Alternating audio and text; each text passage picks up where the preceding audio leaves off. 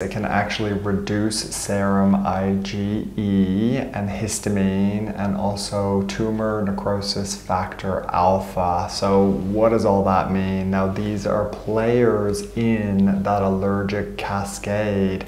They either trigger mast cells, which are these little reservoirs that kind of hold on to all these inflammatory messenger molecules, and when something triggers them, they release them into the body to resolve whatever triggered them, you know, where that antigen was.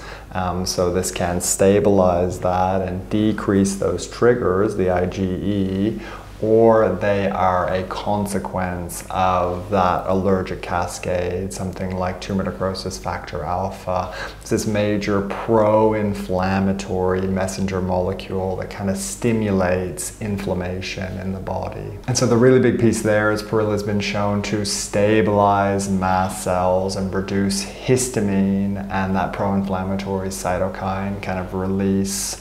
And the really big piece there is that's immune mediated. So mast cells are involved in the immune system and that immune response, and just telling your immune system just to calm down, because it's trying to resolve something, telling the immune system to calm down so that you can feel better and improve some of those symptoms we covered if that's what you're experiencing.